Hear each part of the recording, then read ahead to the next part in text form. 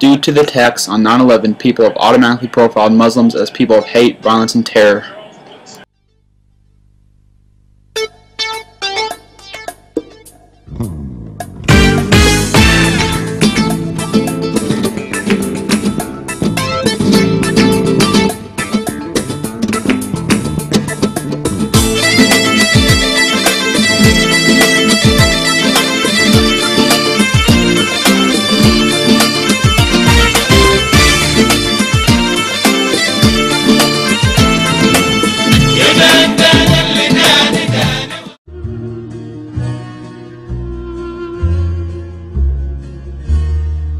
Durka Allah, Muhammad Jihad.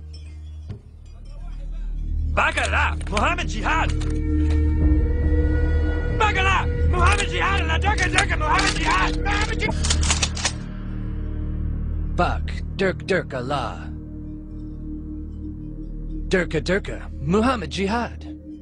Haka Sherpa, Bagala. Oh, Durka.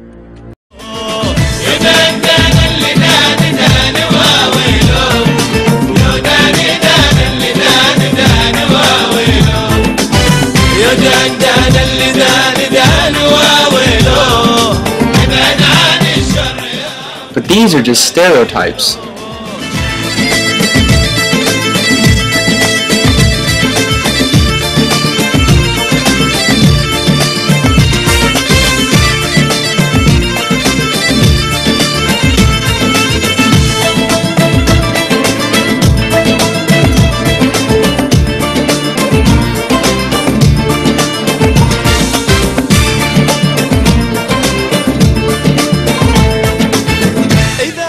Recently, attention's been focused on the construction of mosques in certain communities, particularly New York.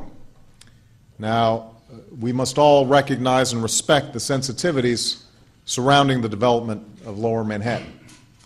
The 9/11 attacks were a deeply traumatic event for our country. And the pain and the experience of suffering by those who lost loved ones is just unimaginable.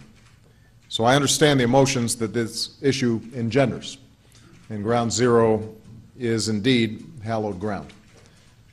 But let me be clear. As a citizen and as president, I believe that Muslims have the right to practice their religion as everyone else in this country. And that includes the right to build a place of worship in a community center on private property in Lower Manhattan in accordance with local laws and ordinances. This is America, and our commitment to religious freedom must be unshakable. The principle that people of all faiths are welcome in this country and that they will not be treated differently by their government is essential to who we are. The writ of the founders must endure.